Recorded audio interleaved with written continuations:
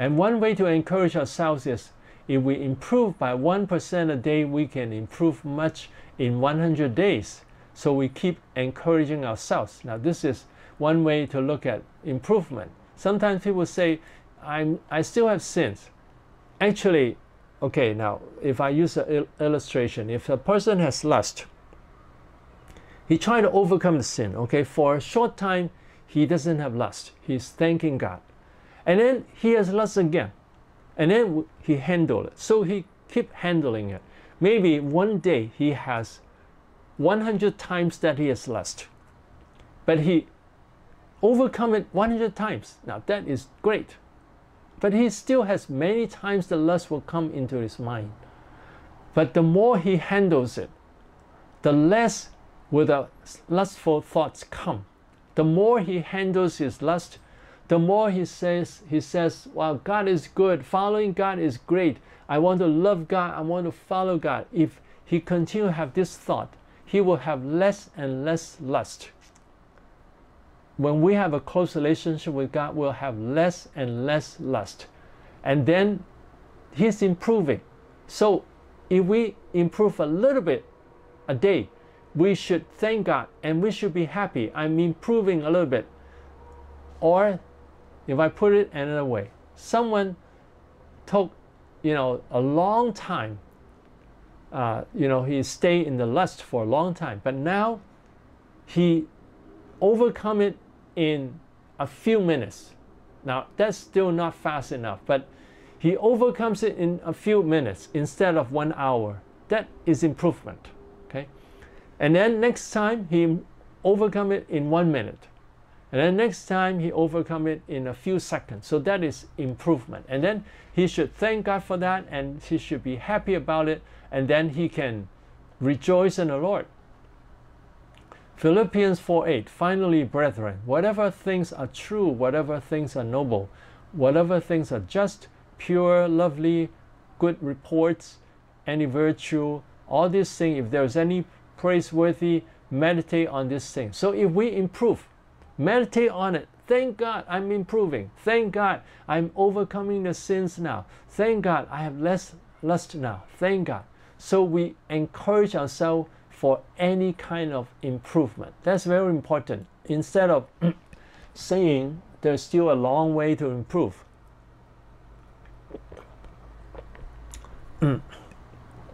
Instead of saying there's a long way to improve, we say, I have improved today, and I will continue to improve. Okay? Now, so that was the end of it. And if you have any question, please send to me. I thank God that God has given me this simple way to overcome sins. Many people find it very difficult. And God gave me this wisdom to analyze the process of sins and how to stop the sins while they are in our mind. Okay, we'll move on to the next topic. Help people to experience the Holy Spirit. So this is something very helpful in ministry.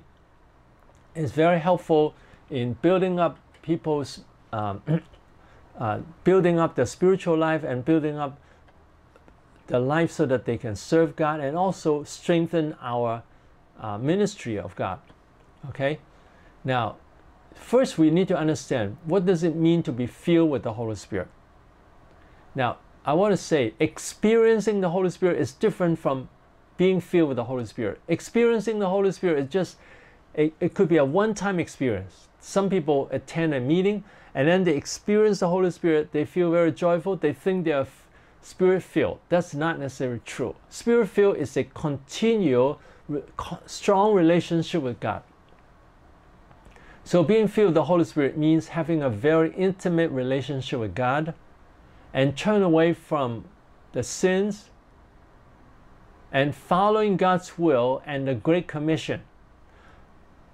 The Holy Spirit comes to us to give us power to do evangelism and build up the spiritual life of people. And then it helps us to dedicate our lives to God and doing things for God's glory and not our own glory. So being filled with the Holy Spirit means a constant good relationship with God. And then we turn away from all sin and following God's will. And the that we dedicate our life to God and doing things to serve God and for God's glory.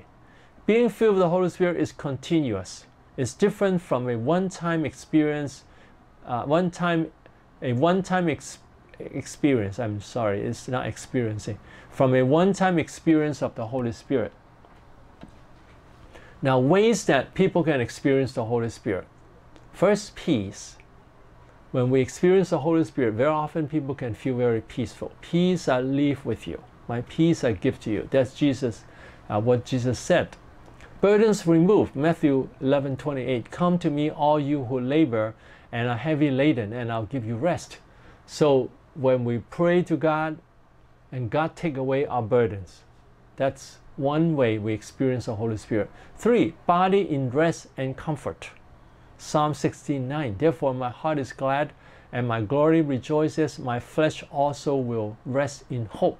So the mind and the spirit and the body all are in comfort and in peace, that we can experience physical peace and mental and spiritual peace. And love. Romans 5:5. Because the love of God has been poured out in our hearts by the Holy Spirit who was given to us. That the Holy Spirit can give us strong love. The more we meditate on God's love, the more we pray together with other Christians, the more we'll experience His love. I remember the first time I experienced the powerful love of God from when Carlos and Condia, the evangelists from Argentina, South America, came to Hong Kong. And he laid hand on me and I felt power like electricity. And there was strong love that entered me, so powerful. I cried for a long time. I said, wow, this is so wonderful that I can experience God's love like that. So it's wonderful. And I've experienced love not as powerful as that, but constantly I experience love now. And also there are some times that I experience strong love. One time I was praying with someone, and then when I was praying, I said, Lord, let your love come. The moment I said that, wow, immediately I felt a strong love and I cried out. Wow. And now every time I cry out to God, I experience His joy together with His love. I feel loved. God is so wonderful. So I know the taste of heaven. One day we can go to heaven and we'll experience much more powerful love and joy and inner healing. Isaiah 61:1. He has sent me to heal the brokenhearted. So it will heal our emotions, heal our experiences of being hurt by other people, and physical healing. By His stripes we are healed. That when the Holy Spirit comes, we can have healing of ourselves or for other people. And then demons being driven out. In my name they'll cast out demons. I have done this many times. Sometimes I cast out demons from people. Sometimes I was just preaching. Sometimes I was leading worship. And then the evil spirit from some people is manifested. And because they have the evil spirit and they respond to the presence of God when I was preaching or eating worship. And also another thing I did not list is power. Sometimes I was speaking and then some people would feel the power coming to them, that the power of the Holy Spirit could come to people. Another sign that what people experience is speaking in tongue. Now, speaking in tongue is something we don't want to learn from people. It's very important. I know there are some people who say, try to say it. Say hallelujah, hallelujah very fast, and then eventually you speak in tongue. That's not speaking in tongue. Speaking in tongue doesn't come from practice. Speaking in tongue comes from the infilling of the Holy Spirit. When a person is filled with the Holy Spirit, he can suddenly start to speak in tongue. But don't think of imitating. Just let it come naturally. Now, when I started, it was like this.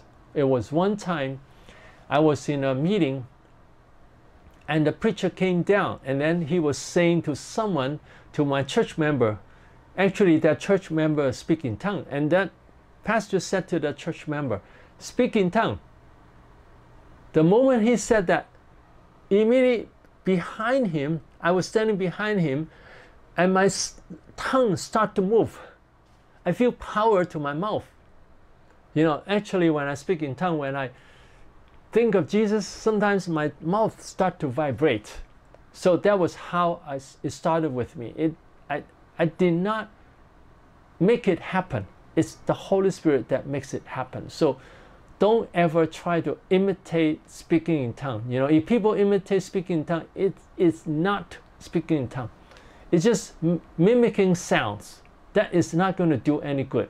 So we must discern. In the Bible, speaking in tongue never comes by imitation or by learning from someone. It doesn't come from learning. And Jesus promised to give us power of the Holy Spirit for evangelism. Acts 1:8, and you shall receive power when the Holy Spirit has come upon you, and you shall be witnesses to me in Jerusalem and in all Judea and Samaria and to the end of the earth. So that's the promise of Jesus.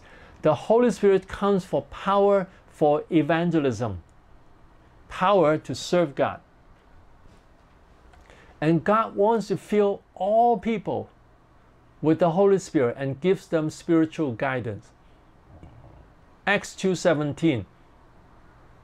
And it shall come to pass in the last days, says God, that I will pour out of my Spirit on all flesh. Your sons and your daughters shall prophesy. Your young men shall see visions. Your old men shall dream dreams. So in the last days, God will pour out His Spirit on all flesh. He wants to pour out His Spirit on all Christians.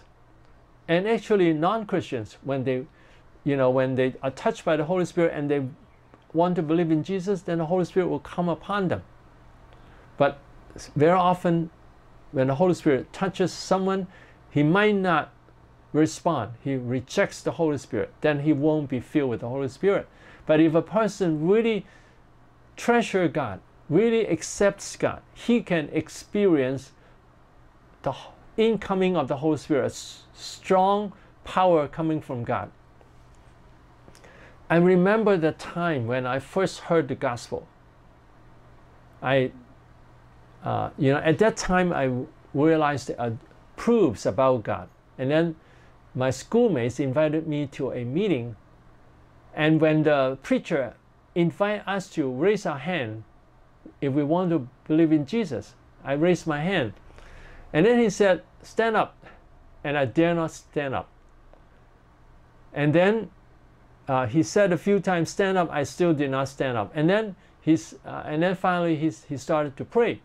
And then in the middle of the prayer, I just want to stand up. The moment I stood up, I felt some kind of power, some kind of light come upon me.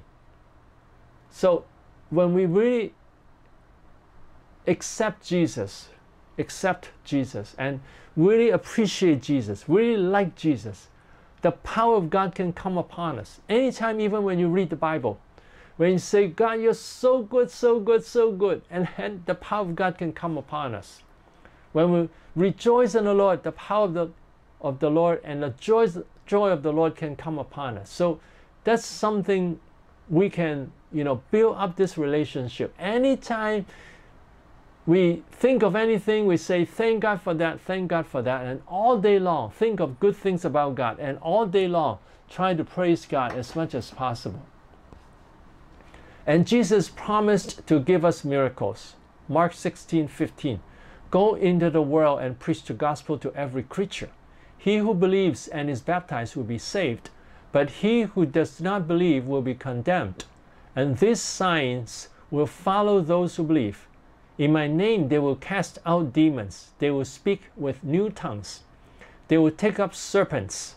And if they drink anything deadly, it will by no means hurt them. They will lay hands on the sick and they will recover. So Jesus has promised us that. Go into all the world and preach the gospel to every creature. He who believes and is baptized will be saved. And then these signs will follow those who believe, that we can cast out demons and speak with new tongues.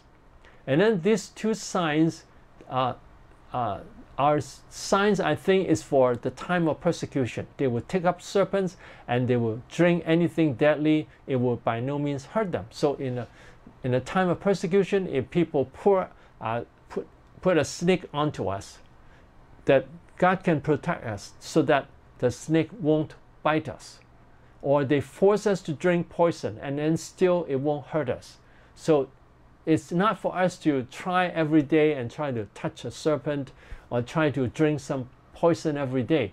So these two are for us, not for ordinary situation, for special situation. And then lay hand on the sick and they will recover. Now here we see that God wants everyone to lay hand on the sick. God wants everyone, because it says here, these signs will follow those who believe. So everyone who believes can do that. Now the point is, if a person has evil spirit, he should not lay hand on people. Now what is the basis of this? Because God created the angels, and some of the angels fell and became demons, and so demons came from angels. And so they share some quality as the Holy Spirit. That the angels came from the Holy Spirit, and so they share the qualities of the Holy Spirit, that, you know, angels are holy and full of love and joy. The demons don't have love and joy, but they still share some qualities. For instance, they are transmittable through touch. That, you know, as spirit-filled Christians, we lay hand on someone, the Holy Spirit can come upon that person. Now that it's just helping the person. The person has to still continue to build up his relationship with God for him to keep the presence of the Holy Spirit. When we lay hand on people, it doesn't mean that he doesn't need to pray. He will continue to be filled with the Holy Spirit. He needs to continue to build up a good relationship with God. So, evil spirit came from angels. Angels came from the Father, Son, and Holy Spirit. So they share the quality of the Holy Spirit being transmittable through touch. So evil spirit can also be transmitted through touch. And that is practiced also by some people in their cults, that they lay hand on some people and these people will receive the evil spirit. So if a Christian still has evil spirit that has not been driven out, or he has serious sin or serious emotional problem, then he should not lay hand on people, because his sins and his evil spirit can affect the other person. But if a person handles his problem, the pastors should train your members. Train the members to build up a good relationship with God and praise God all the time and have faith. It's very important to have faith in God. And then we can be filled with the Holy Spirit. We can have more people filled with the Holy Spirit. And then we can lay hand on people. And then we will see people healed, or people experience the joy of the Lord, the peace of the Lord, and demons driven out. And then so there will be more soldiers of God when we lay hand on people and help them to be filled with the Holy Spirit. So Jesus has promised us that we can have this power of the Holy Spirit. And then God gives us supernatural spiritual gifts. 1 Corinthians chapter 12, verse 8 on, it talks about the Holy Spirit give us words of wisdom, words of knowledge, faith, gifts of healing, working of miracles, prophecy, discerning of spirits, different kinds of tongues, and interpretation of tongues. Now these are all supernatural gifts. Now the Holy Spirit also gives the natural gifts, but actually the natural gifts are still supernatural. For instance, the gift of preaching, the gift of teaching, the gift of administration. God gives us these gifts, but He also gives us gifts of words of wisdom, words of knowledge. These are words that we can speak that shows the wisdom of God, or shows the knowledge of God, that we know something that we don't ordinarily know. Or faith, in a sense that we have faith in God to have power in God, and gift of healing to heal people. Now actually every Christian can pray for other people to be healed, but some people have a stronger gift of healing and working of miracles and prophecy and discerning of spirit and different kinds of tongues, interpretation of tongues. Now, all this, we want to do it for the glory of God, not for our own glory. If people, they pray for people and people get healed, and then they get proud, then what happens is God doesn't like what they do. So when we have pride, God doesn't like what we do. We should realize that when we do all these things, it's the work of the Holy Spirit. In our heart, we want to say, Lord, Lord, please help me to be thankful to you for your healing, to be thankful for you for doing the miracles. It's your work. I want to give glory to you. I don't want to take any glory. I don't want pride to take away the blessings from you. So it's very important that we don't let pride or other things. Now, sometimes people, I know there are some people who pray for people and then they demand money. People can give, but we don't demand money from people. And also, some people want power, and that's why they want the power of the Holy Spirit instead of want the glory of God. If we want the glory of God, God will bless us. So we should not use our own way to build up ourselves. We should let God build up ourselves. Okay, now, one very important key to be filled with the Holy Spirit is praying in spirit and in truth. That we worship in spirit and truth